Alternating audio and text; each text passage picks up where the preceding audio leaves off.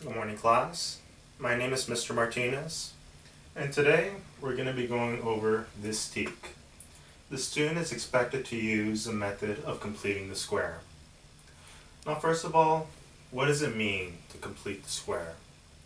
Well, if you're given a binomial, namely x squared plus bx, then by adding this number, b halves squared, you can make a perfect square. You'll have x squared plus bx plus b halves squared. That'll be equal to x plus b halves squared. It'll be equal to this, a perfect square. Now, why is it important to know how to complete the square? Well, it can be used as a method for solving quadratic equations. It's especially useful when factoring out the equation is either very difficult or very, very difficult. It can also be used to change the equations for circles and parabolas into standard form. Oftentimes, you'll be given the equations for these conic sections in such a way that you don't really have much of an idea as to how to graph it out, or some of the properties for these graphs. In the case of a parabola, changing the equation to standard form will give you its vertex. In the case for circles, changing it to standard form will give you the center of the circle as well as its radius. Now, let's go on to some examples of completing the square.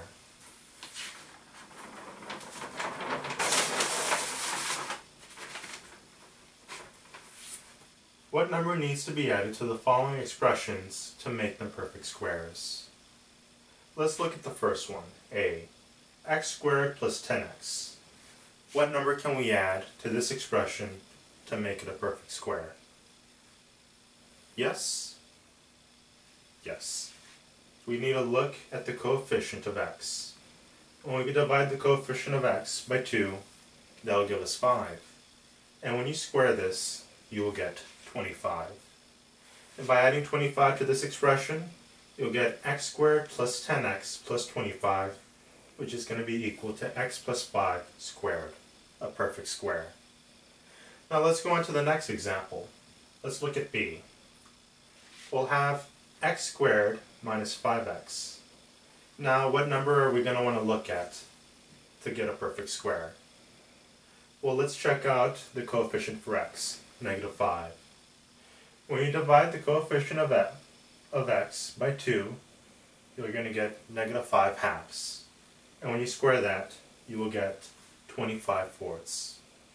And when you add this number to your expression, you will get x squared minus 5x plus 25 fourths, which is going to be equal to x minus 5 halves squared, another perfect square. Now let's look at the next example. Let's look at C. X squared plus 2/3 x. Now the coefficient for x here is 2/3. When we divide 2/3 by 2, we will get 1/3. When we square this, we will get 1/9. And when we add this number to our expression, we will get x squared minus x squared plus 2/3 x plus 1/9, which is also going to be a perfect square, x plus 1/3 squared. Now that we've seen a few examples of completing the square, and now that we have sort of an idea of how to do this, let's look at some examples of how we could use this method to solve quadratic equations.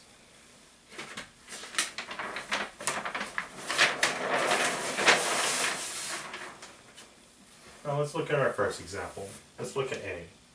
We have here the quadratic equation x squared minus 6x plus 8 equal to 0.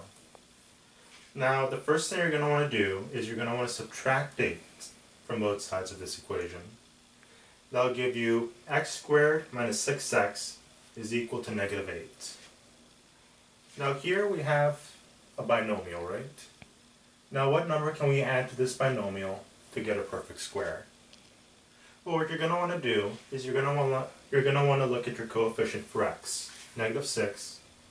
You're going to want to divide that by 2, that'll be negative 3, and then square that, which will be 9. And then you can add 9 to x squared minus 6x to get a perfect square, namely x minus 3 squared. However, you can't just add a number to this side of the equation without also adding it to this side. So we're going to want to add 9 also to this side of the equation. So we're going to have negative 8 plus 9, which is going to be equal to 1. And this is going to be your resulting equation. X minus 3 squared equal to 1.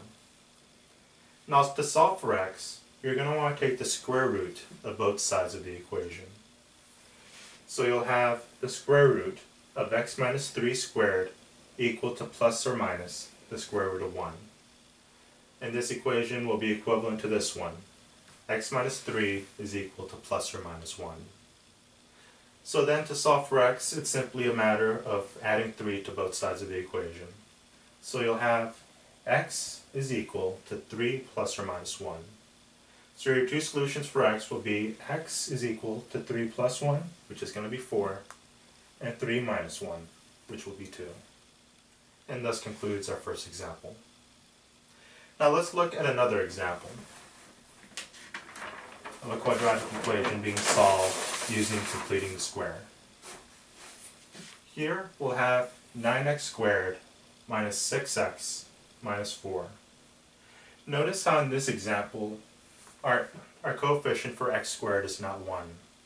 So the first thing you're going to want to do to get rid of this coefficient to make it a 1 is you're going to want to divide both sides of this equation by 9. Doing so will give you x squared minus 2/3 x minus 4/9 equal to 0. This equation is equivalent to this one. So like before, we're going to want to move this term to the other side of the equation. So we're going to add 4/9 to both sides, and that'll give us x squared minus 2/3 x is equal to 4/9. In this example, our coefficient for x will be negative 2/3, and when we divide that coefficient by 2, we will get negative 1/3. And when we square this, we will have 1/9. So we'll add this number to both sides of our equation, so that we'll get x squared minus 2/3 x plus 1/9 is equal to 4/9 plus 1/9, which is going to be equal to 5/9. Now, this is a perfect squared. So this is going to be equal to x minus 1/3 squared is equal to 5/9. So now to solve for x, you're going to want to take the square root of both sides of this equation, and that will give you the square root of x minus 1/3 squared is equal to plus or minus the square root of 5/9. And this equation will be equivalent to this one. X minus 1/3 is equal to plus or minus the square root of 5 divided by 3. So our two solutions are going to be x is equal to 1/3 plus or minus the square root of 5 divided by 3. Now let's look on to our next example.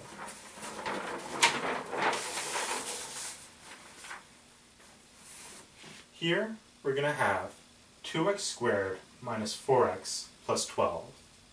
Now like before, we have a coefficient of x squared that is not equal to 1. So to make that a 1, we're going to want to divide both sides of our equation by 2. When doing so, we will get this equivalent equation. We'll have x squared minus 2x plus 6 is equal to 0. Like before, we're going to want to subtract this number from both sides of our equation. So we're going to have minus 6 minus 6. That'll give us x squared minus 2x is equal to negative 6. And like before, we're going to want to get a number such that when we add it to this side of the equation, we will get a perfect square. And to get that number, you're going to want to look at negative 2. When you divide negative 2 by 2, you'll get negative 1. And when you square that, you will get 1. And by adding this number to this side of the equation, you will get a perfect square. X minus 1 squared. And of course, in order so that the equation remains balanced, you're also going to want to add that 1 to the other side of the equation. So you're going to have x squared minus 2x plus 1 is equal to negative 6 plus 1, which will be equal to negative 5.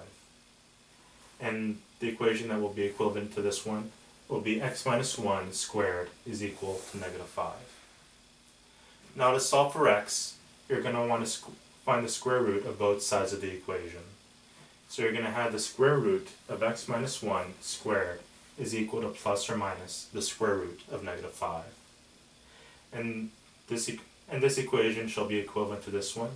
And so you'll have x minus 1 is equal to plus or minus I times the square root of 5.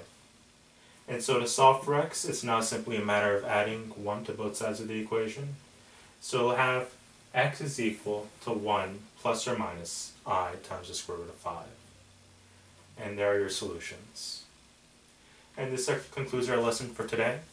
Thank you for joining me, class, and I hope you were able to learn how to complete the square. So long.